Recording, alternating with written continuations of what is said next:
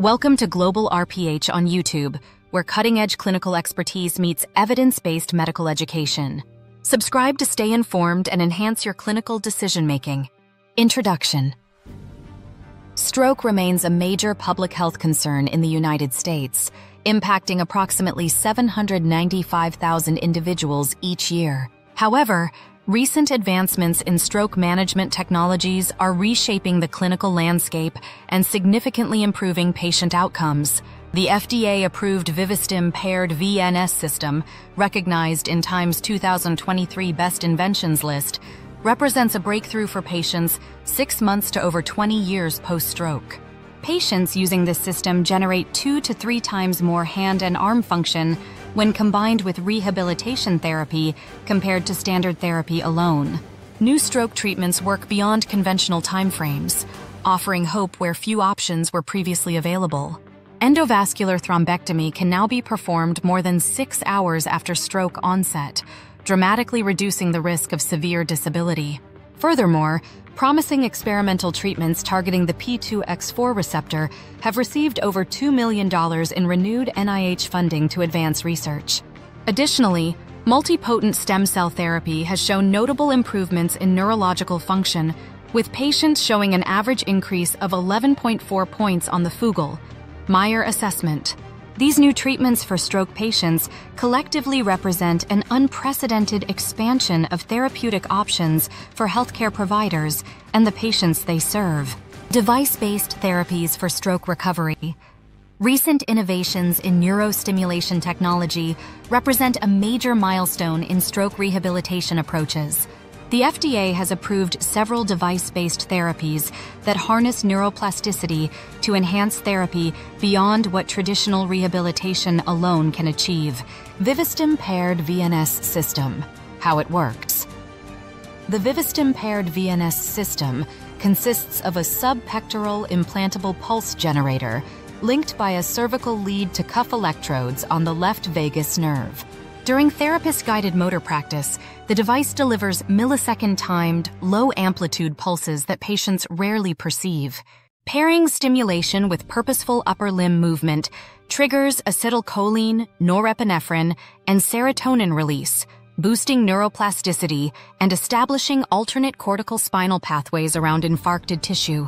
Who benefits? Ideal candidates are greater than or equal to 6 months post-ischemic stroke, exhibit moderate severe arm deficits, yet retain voluntary wrist plus 2-finger motion and have plateaued on standard therapy. Key data. Nearly half of treated subjects achieved greater than or equal to 6-point gains at 90 days, double the control rate. Some high-volume sites report mean improvements exceeding 10 points after the initial 6-week course. Rehabilitation protocol. Patients complete 18 outpatient sessions, 3 times per week for a total of 90 minutes.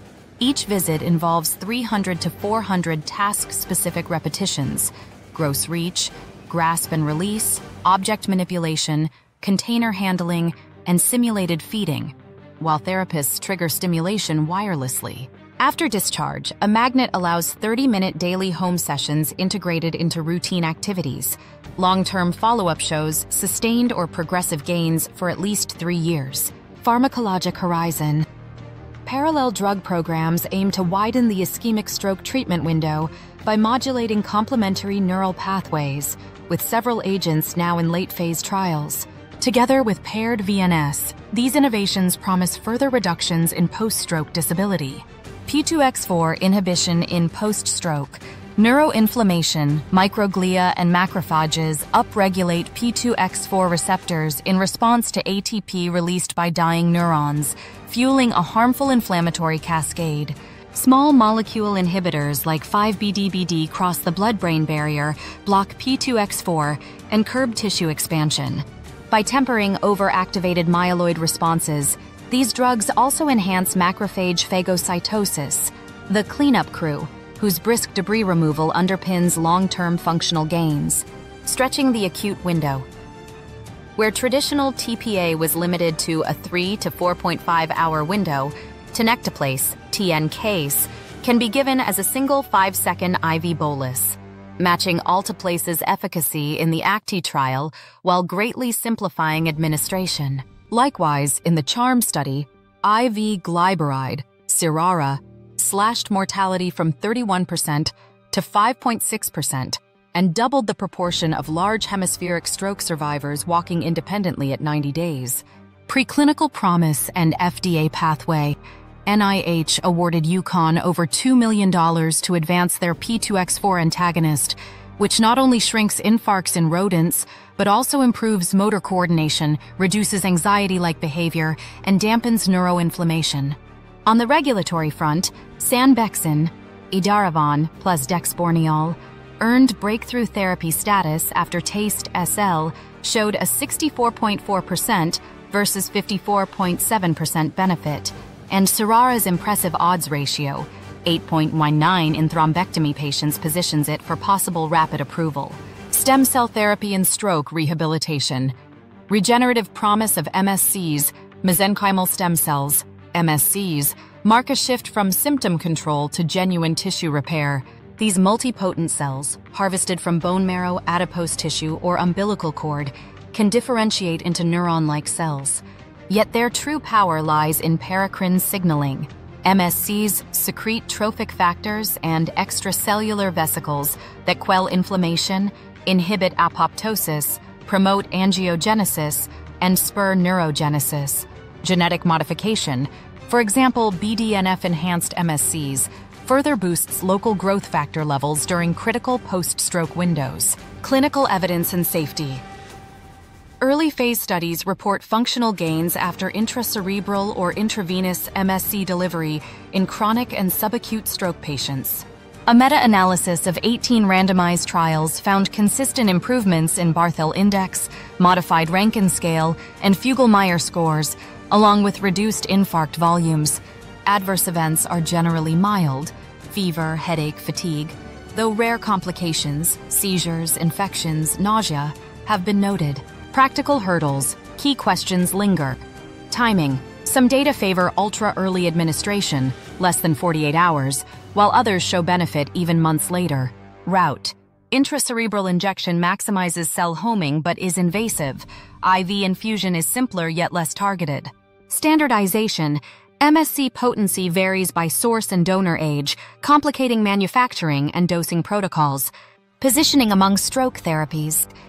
Unlike thrombolytics, such as Tenecteplase bolus within hours, or device platforms, e.g., Vivistim's Paired VNS in chronic phases, MSCs act over weeks to months, rebuilding neural networks via multiple pathways. Expanded imaging windows now allow acute interventions up to 24 hours post-stroke. MSCs offer flexibility, with subacute IV delivery or chronic intracerebral approaches both under study. Toward multimodal care, the future lies in smart combinations: rapid clot busting, mechanical thrombectomy, then regenerative support. Emerging smart trials will refine sequencing, perhaps acute TN case and thrombectomy, followed by MSC infusion to cement gains. Coordinated stroke systems are already adapting, integrating advanced imaging and therapy algorithms to tailor these complementary tools for each patient. Conclusion. Stroke treatment has evolved dramatically toward a more personalized, multimodal approach. Throughout this discussion, we have examined 3 groundbreaking therapeutic categories that offer unprecedented options for patients at various stages post-stroke. Device-based interventions like the Vivistim system have revealed remarkable results for chronic stroke patients, with success rates double those of conventional therapy alone. Meanwhile, pharmaceutical innovations have extended treatment windows beyond traditional limits. Tenecteplase, administered as a single bolus, now provides faster delivery than previous standards of care. Stem cell therapies, although still emerging, present perhaps the most fundamental shift in stroke rehabilitation paradigms. These treatments target underlying tissue damage rather than merely managing symptoms.